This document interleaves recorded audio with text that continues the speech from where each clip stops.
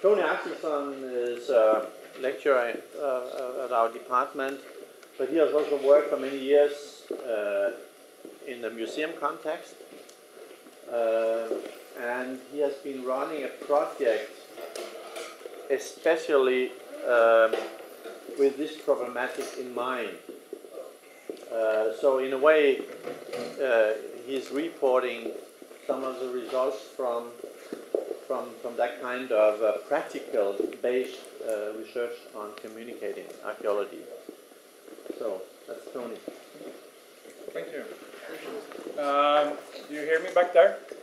Yes. Okay.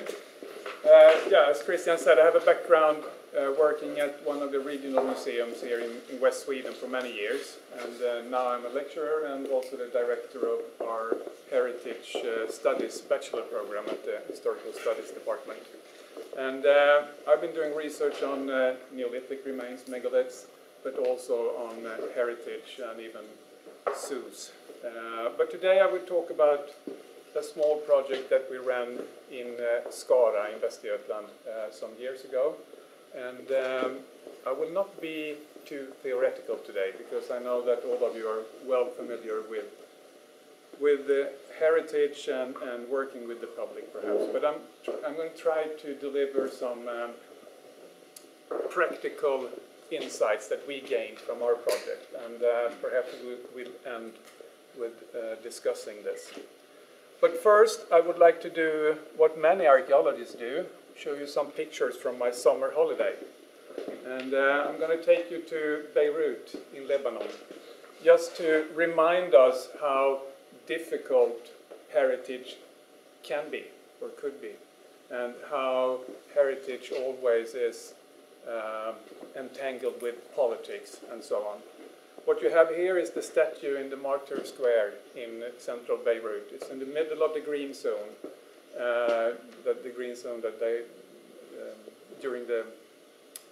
that was in the middle of the two sides in the Civil War. And what you see here laying down is a symbol of the Lebanese people being freed from the Ottoman Empire in 1918, and a terrible execution of more than 100 people that were opposing the Turkish regime. Standing is Freedom, holding her hand around the symbol of Lebanon. And in the close-up you can see here how they actually literally destroyed Lebanon during the Civil War. Snipers were shooting at it. When talking about involving the public in Sweden, it's quite easy and it's not that much conflict, not as in this example, but involving them could be difficult. This is the place where all demonstrations end up.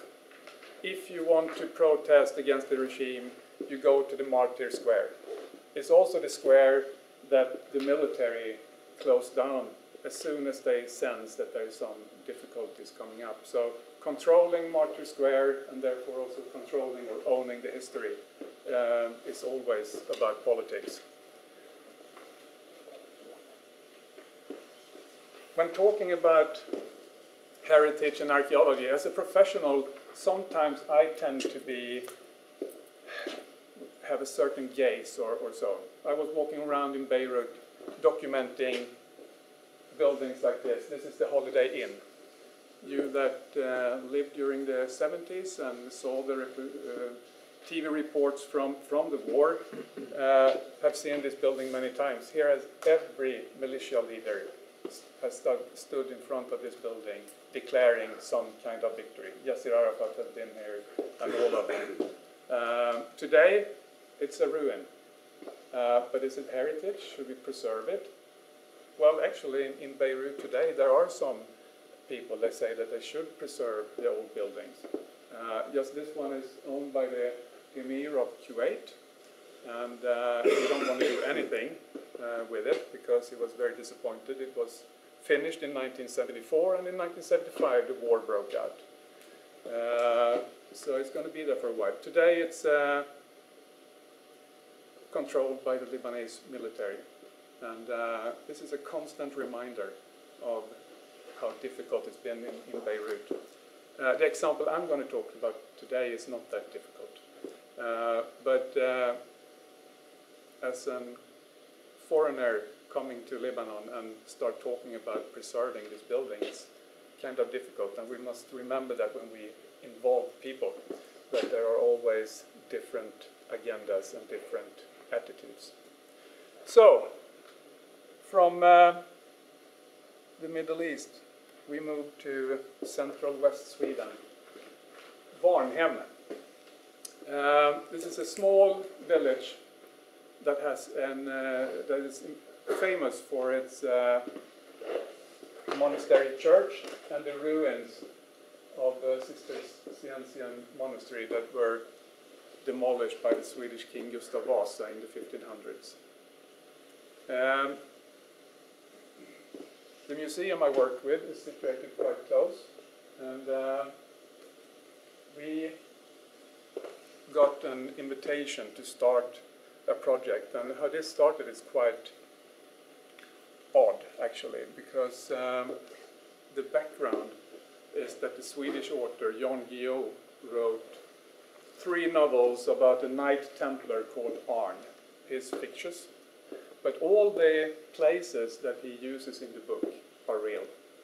He mentions Varnhem, he mentions other churches and other monasteries. And this led to, no one expected this, but it led to that many people, the tourists, started to travel around in the landscape, trying to follow in the footsteps of Arn. And as you can see, here's the increase of number of visitors. But then in 2003, 2002, 2003, a decline started.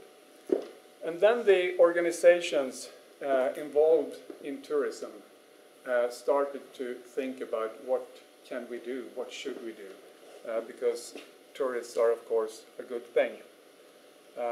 Working at the museum today in Sweden, I suspect it's the same in your countries, tourism is very important. We are in a context where we actually are a part of making money for society.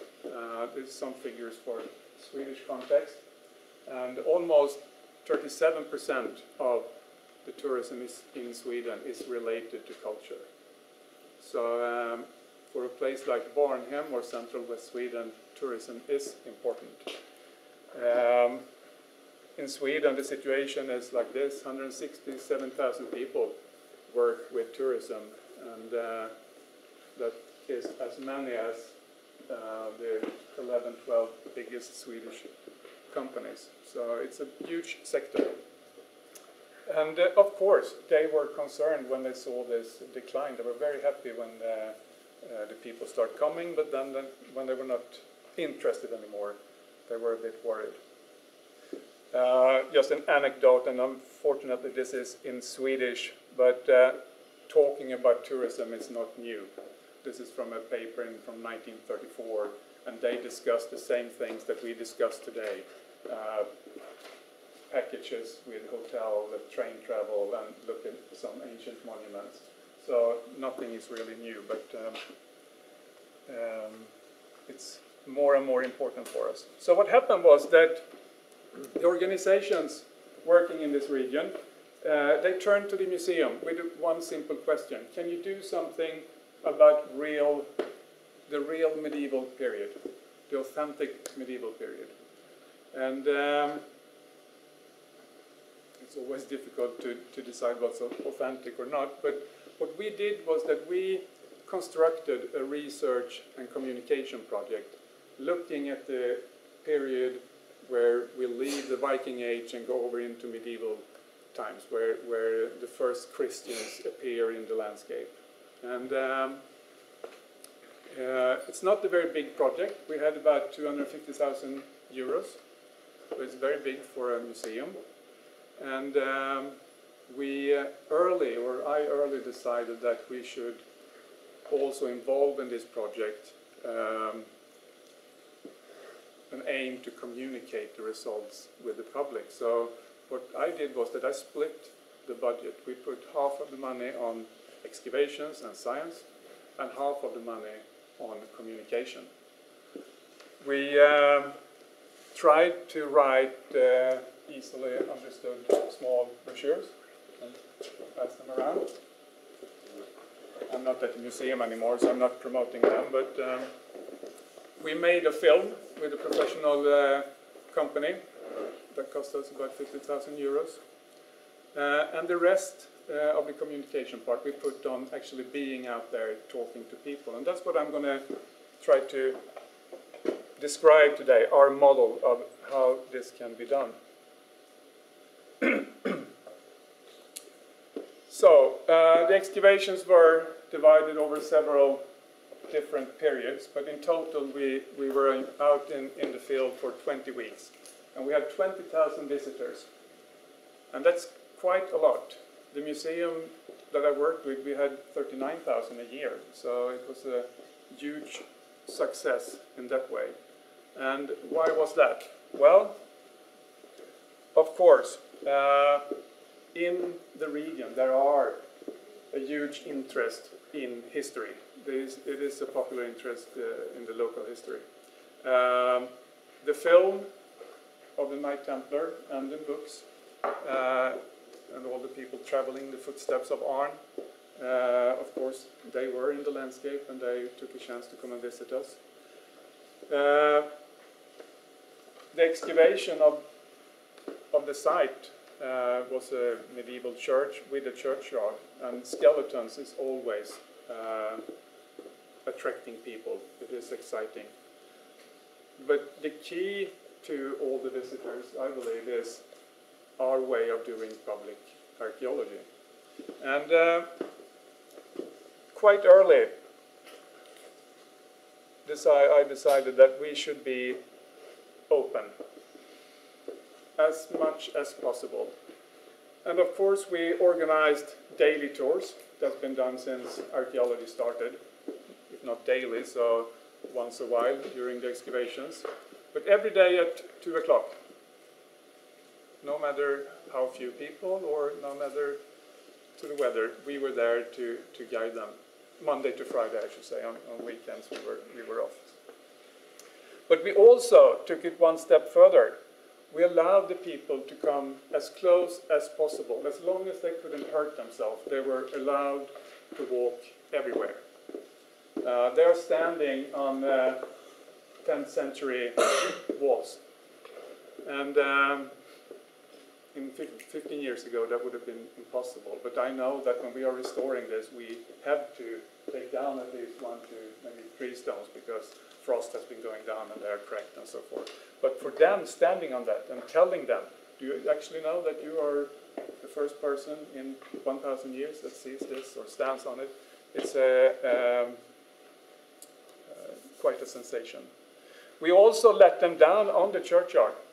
Here are the archaeologists working. Here are the skeletons. They could walk right among us. They could ask questions, and nothing was destroyed. They were minding where they put their feet.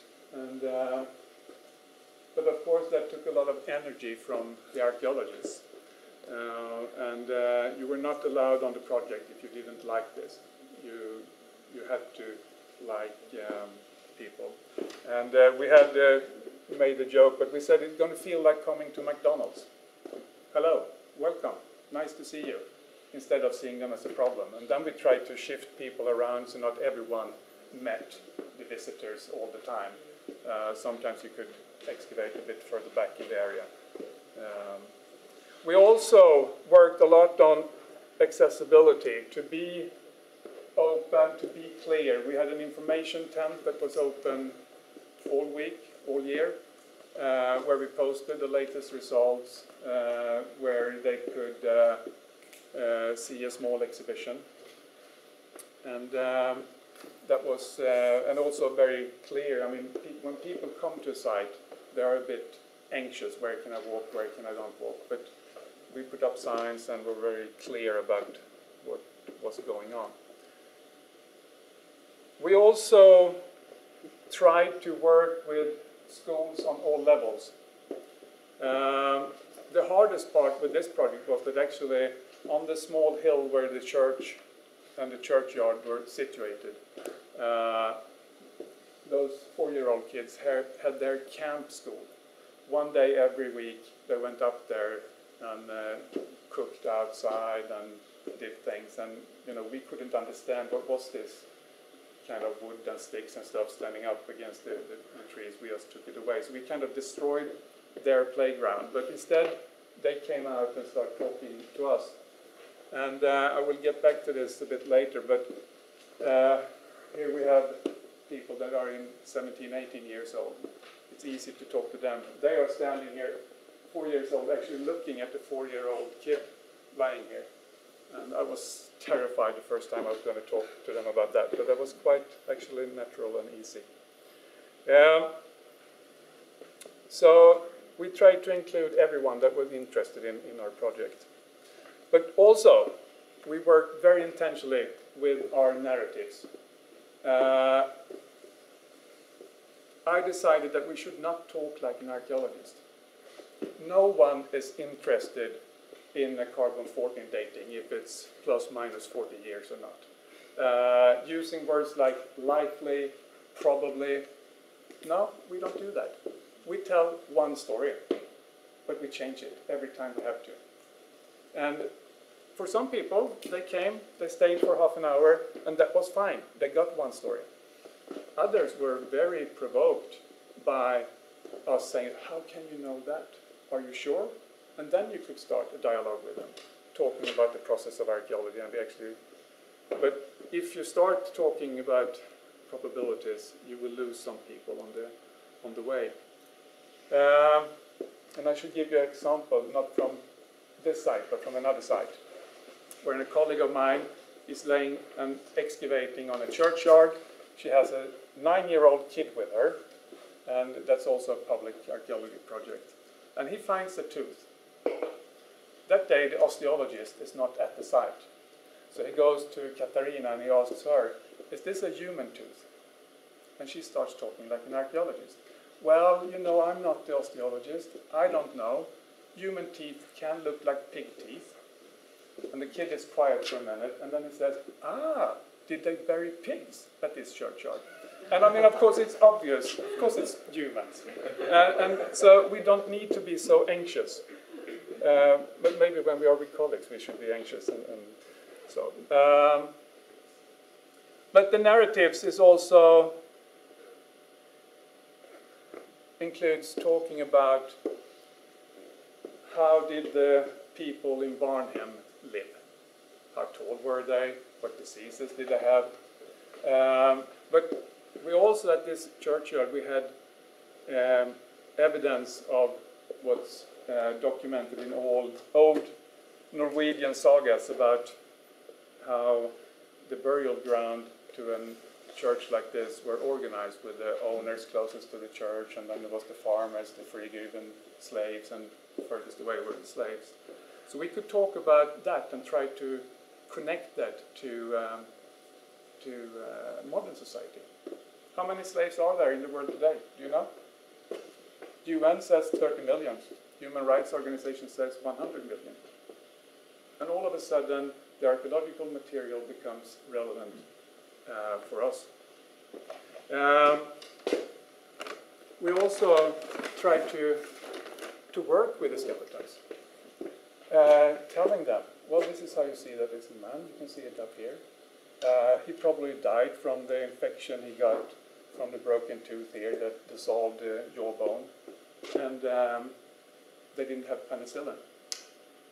Every time during that time, every time that you had penicillin, you would probably have died during the medieval period.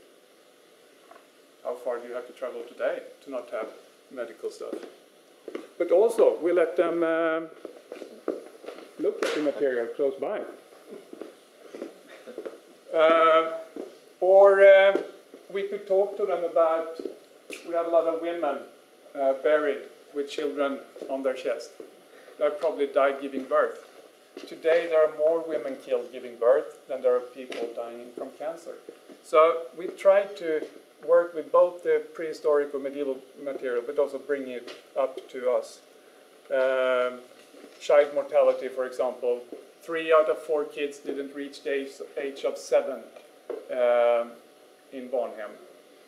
Today, how far do you have to go to find those rays in the world, and so on. So that was quite important to talk about, have the good narratives, but also base them on a scientific manner.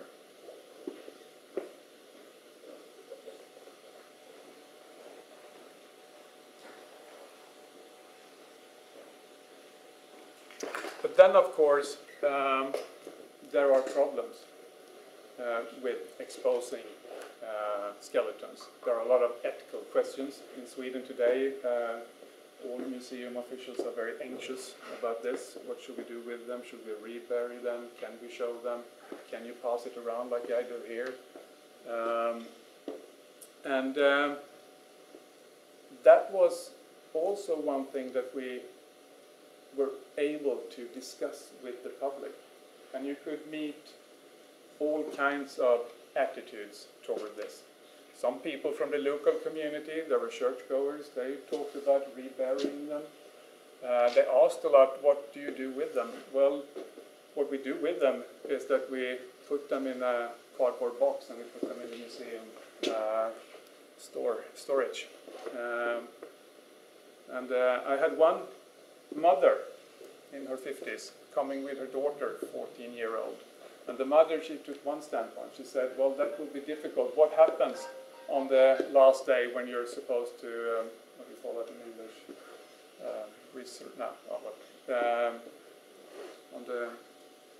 She was at least Christian, and she believed she was going to heaven sometime. And what happens if I'm in a cardboard box in the museum? And that was her big problem. And the 14-year-old was standing there, chewing on her gum. It's cool, Mom. God will fix that. And that's also because when we are to involve the public, we say the public, but there are so many. And they are of all age. And all, well, in this case, it was mostly Swedish people, but there could also be people from other countries. I had one showing out there when I was talking about the skeletons, and I saw that the group looked a bit reserved. Well, there were people coming from another country. They have fled a war. They have seen dead people laying on alongside the roads. For them, skeletons was no fun at all. And that's also a thing when we start talking about, and maybe even using words like Swedish heritage or Swedish medieval period, that when we try to expose it to people, we also evoke things that they have with them. So, and in order not to exclude them, you have to be aware of those things. We also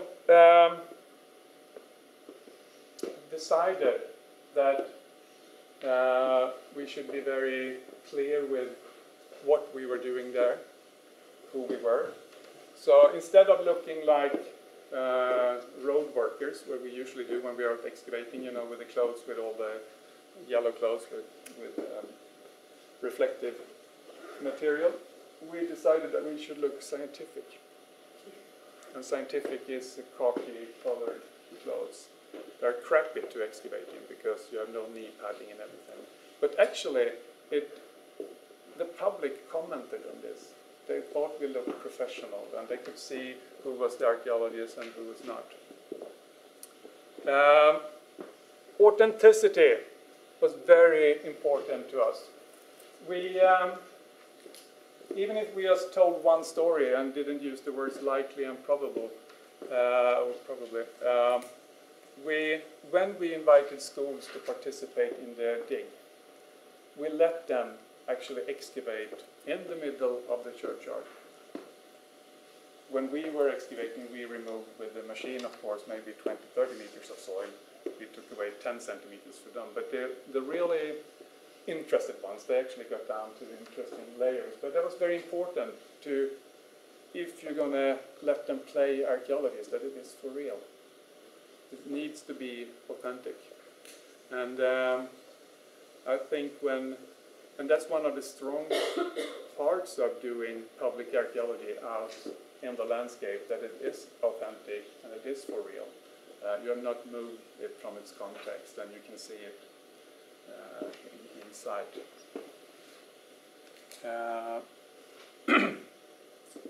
media. A lot of people are not able to come to the site. They have not the possibility, or maybe they don't want to wait for the publications to come, which sometimes can take many years. So media is important, and they could of course be quite annoying, but we decided early on that we were going to be as open towards them as we were towards the public. So when the journalists came, we always allocated time to talk to them. We offered to read their text if they wanted to. And by doing that, the process with media was quite simple, because they got their time and it got right in the paper. But you need to talk slow with them and not use the too difficult words, and maybe say the same thing twice or 3 times. So working with openness, accessibility, authenticity, and the good narratives were very important for us. Also, of course, the excavation was free. I mean, you could visit it. There was no charge of coming there. But then, as I started with, we got the money from this foundation. And they didn't care what we did, and we didn't have to do this. But during the second year of the project, they realized that we were attracting a lot of visitors, and they started asking us questions about who is coming and who are the visitors and so on. So we started to also include we tried to ask the visitors and do some statistics on who is visiting and where are they from and so on. And one of the results that was quite amazing was that it was more men visiting us. Museum visitors in Sweden, the typical museum visitor in Sweden is a female in her 50s. So in the museum, this chart looks the opposite.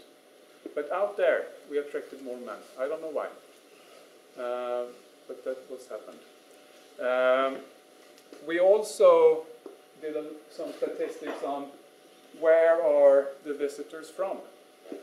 And talking to tourist people and developers in the region, they tend to focus on the Germans or the French or non-Nordic visitors. But as you can see here, the vast majority are from the nearby or the local region.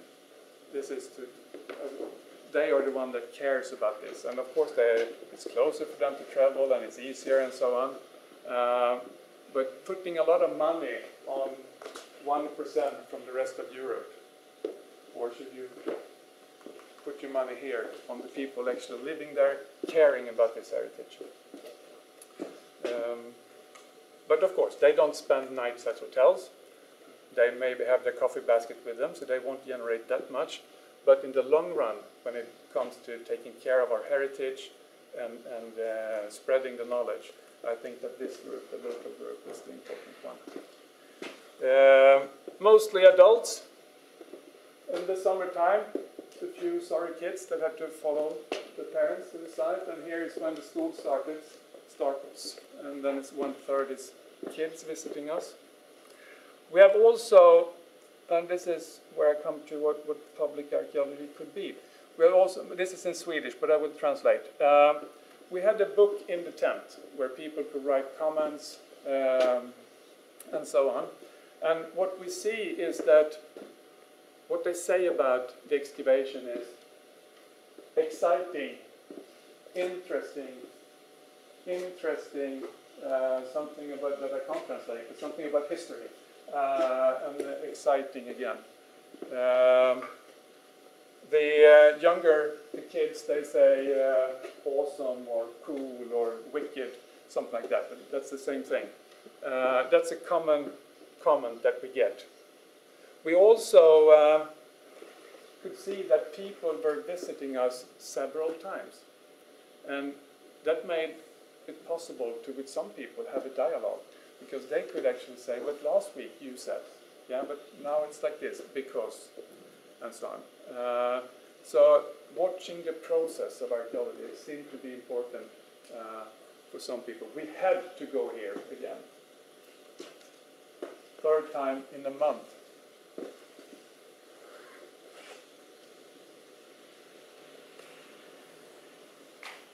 And also the image of the archaeologist that is out, or she, on a quest. Hope you find what you're looking for, that we have a goal with what we are doing, and it's a mystery that we are supposed to solve. There is one that I think it's incredible that we could learn so much about how it was in the medieval period by just looking at some stones and skeletons. The archaeologist as an expert. And that's what I think is the key of archaeology and public archaeology, or the attraction of it, that people find archaeology exciting, or cool or wicked. They see the archaeology as an expert. They want to learn from us, and we should be the expert and take that role. But it's also a form of entertainment. They are spectators sometimes. Some of them want to be engaged. Some of them want to participate. But some of them is just happy with looking at us, doing what we do. And perhaps it is an escape from everyday life for some people. They see it as a holiday or so, and they go here and they look at something exotic. I also believe that archaeology answers to a public demand of consuming history. I think that the public has a need for excitement, and there are also a desire to discover things. This man is quite remarkable. He came up one day and then started talking to me, and he was doing like this. And I didn't realize, but he actually took a picture and made his own T-shirt of one of the graves. He's not trying to sell it, it's just for himself, but that's how engaged he got. And we met quite a few of those people that came back and that are emailing us, asking still about the results and so on.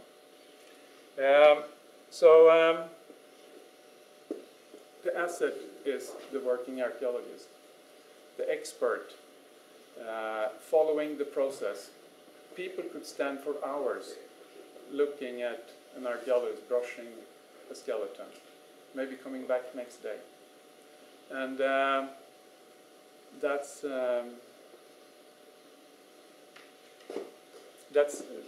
that became the starting point, I should say, for the rest of our other projects that we have done after that, where we have also included the locals in participating in the excavations and so on. And they are becoming some helpers to us. But the strength is the working archaeologist and the expert. Thank you.